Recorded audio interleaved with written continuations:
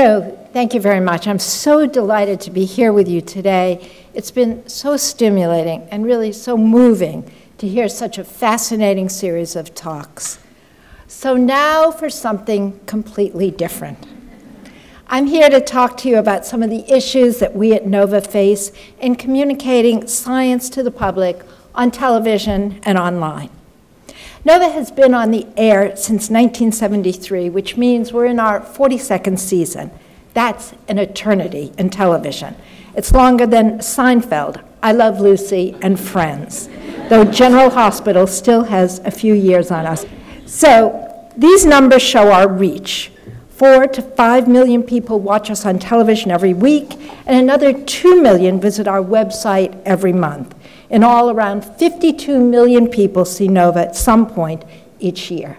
Now, that's a lot of people. But when Mike Ambrosino began NOVA in the 1970s, he did so amid widespread skepticism that anybody would watch a science program on television. But over the years, we've learned that if you tell a good story, bring in strong characters, and show people visuals they can't see anywhere else, they will come. Of course, the devil is in the details. It's never going to be easy to explain epigenetics or dark energy or how the immune system works. But with that formula of story, character, and visuals, it's not only possible, but it's doable week after week. Last week, we broadcast a show called The Great Math Mystery. Now, there's nothing less obviously made for television than math. But the ratings for that show were right up there with many of our most popular episodes, and this prologue will give you a good take on the approach. Roger, copy mission. We live in an age of astonishing advances. Sending at about 0.75 meters per second. Engineers can land a car-sized rover on Mars. Touchdown confirmed. Proceed.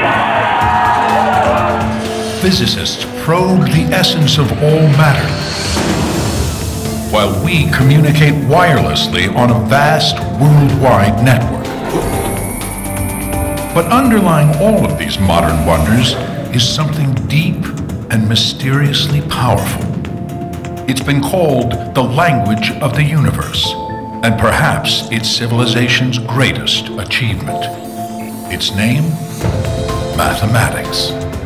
But where does math come from?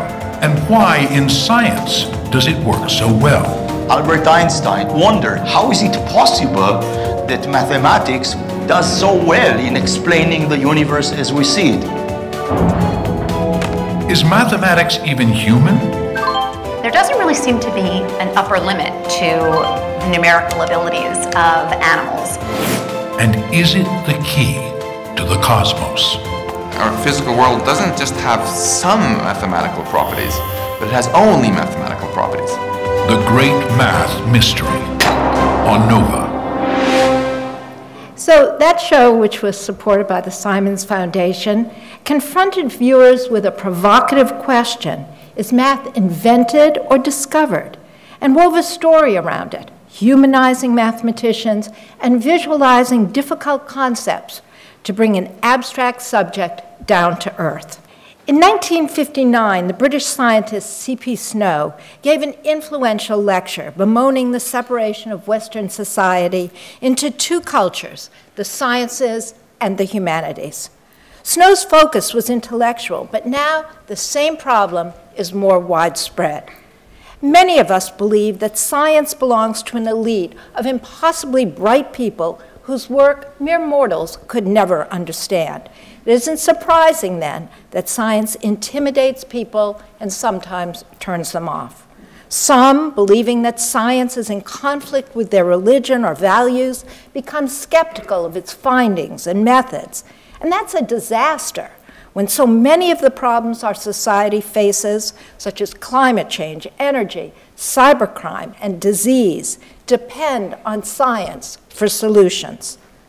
So one of the main challenges we face is making programs about these important issues, which, while scientific in nature, have become politicized and divisive. So let's start with the mother of all science-based controversies, evolution. which is universally accepted among biologists, but questioned by a significant portion of Americans. The numbers differ from poll to poll, but in 2012, Gallup found that 46% of Americans agreed that, quote, God created human beings pretty much in their present form in the last 10,000 years. Now, for many years, we at Nova stayed away from the controversy for fear of legitimizing it.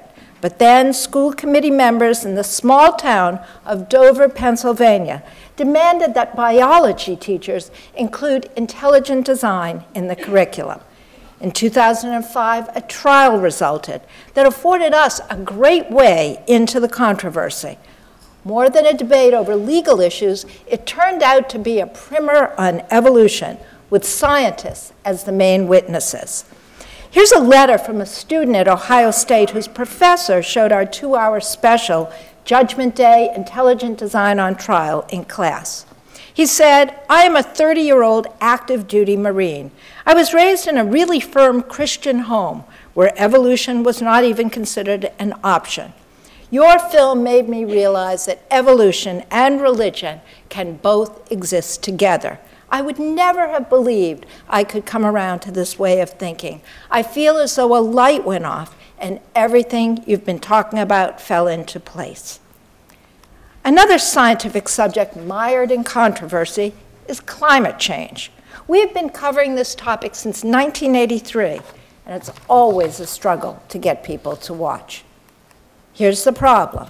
Television as a medium depends on dramatic storytelling, good visuals, action scenes, and definite outcomes. Now, contrast that with the nature of climate change, a largely invisible, long-term problem with large doses of bad news and uncertainty.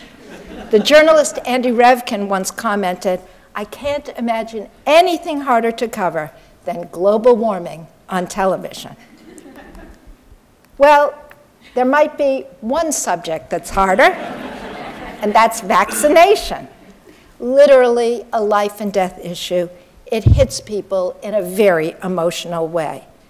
As a mother and grandmother, I personally have very little patience with people who question vaccination.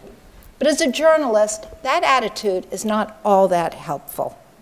Social science research tells us that confronting people with facts proving they're wrong doesn't change their minds. It just hardens their position. So in our show, Vaccines Calling the Shots, a collaboration between Nova and Tangled Bank Studios, we decided to take a different approach, featuring not strident vaccine resistors, but vaccine-hesitant parents who were looking for guidance. In this program, we told stories of children stricken with preventable diseases, explained how vaccines work, and acknowledged their real but very tiny risks. We showed why even very small declines in vaccination rates can have devastating consequences. And we explored the autism issue, telling the story of how one mother, whose face will be very familiar to this audience, came to understand that the link between autism and vaccination is based on bogus and discredited research.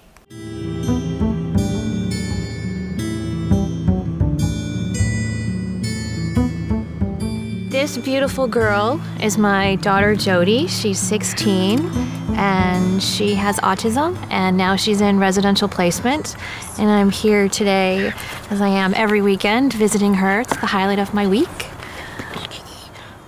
As a parent, I would love to have a better understanding of why she behaves the way she behaves, or why we have to go through the same rituals and routines every single time. We need to understand so that we can help her.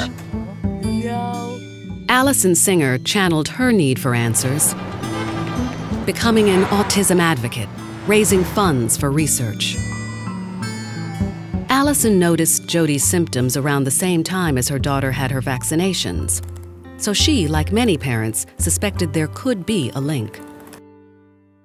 In 1998, an English doctor, Andrew Wakefield, argued there was a link between autism and MMR, the measles, mumps, and rubella vaccine. His study of 12 children was published in a major medical journal, The Lancet. When I read that, I was taken aback. We have to look at this. Fortunately, those are studies that can be done. A search began to see if a link between autism and the MMR vaccine could be confirmed. Scientists examined the medical records of hundreds of thousands of children. But study after study revealed that whether the children were vaccinated or not, the rates of autism were the same. No one could replicate Andrew Wakefield's findings. Eventually, that study was shown to be fraudulent and it was withdrawn. Similar studies failed to find any link between autism and a mercury-based preservative called thimerosal. Still other studies failed to find any link between autism and the number or timing of vaccines. So at this point, it's not like we have one study or two studies or 5 studies. We have dozens of studies. I think we were right to look at whether vaccines might be a cause of autism, but there comes a point where there's so much evidence, none of which shows any link between vaccines and autism, that you have to say, enough. So in addition to the broadcast audience, this program, which was produced by Sonia Pemberton, has also been seen 100,000 times online. And that's important because while TV remains a great way to reach a mass audience, we're all aware that the internet has surpassed television as the place where most people get their science information. When NOVA began, there were 3 broadcast networks plus PBS. Now we inhabit a multi-channel universe on TV, and online we confront a chaos of ideas and opinions on science, the good, the bad, and the ugly.